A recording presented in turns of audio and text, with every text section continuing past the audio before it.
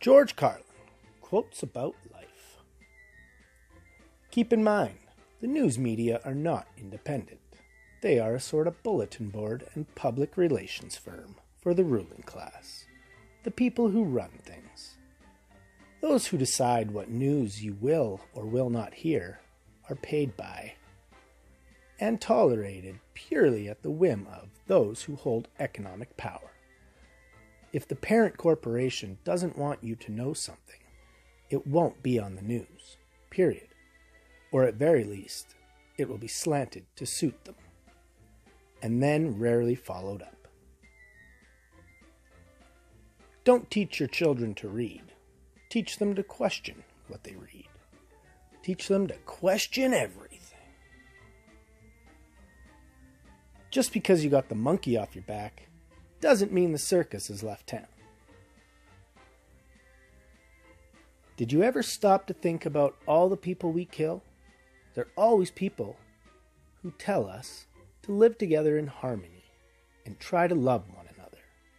Jesus, Gandhi, Lincoln, John Kennedy, Bobby Kennedy, Medgar Evers, Malcolm X, Martin Luther King, John Lennon.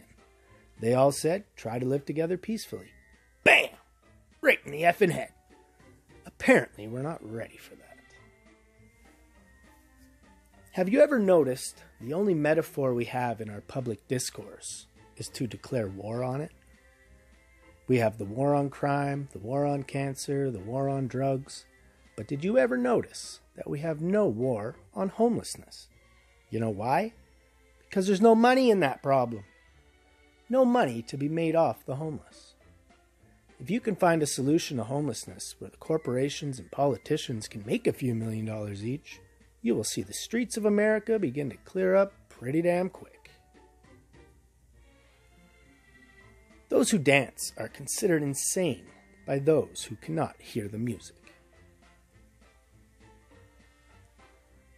The larger the group, the more toxic. The more of your beauty as an individual you have to surrender for the sake of group thought. And when you surrender your individual beauty, you also give up a lot of your humanity. You will do things in the name of the group that you would never do on your own. Injuring, hurting, killing, drinking are all part of it, because you've lost your identity.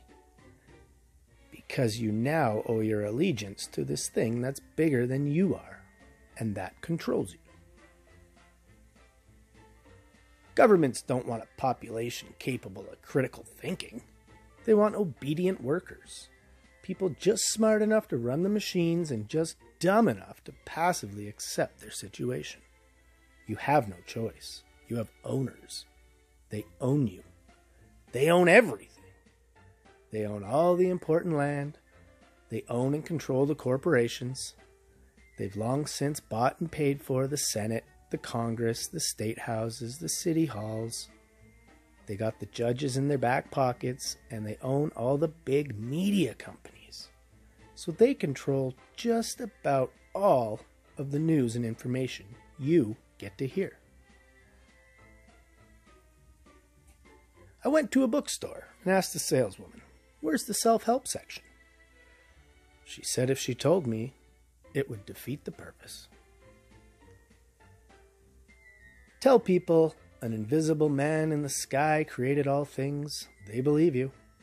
Tell them that what you've painted is wet, they have to touch it to believe. Come on back to Redbeard's world. You're done messing around with your life.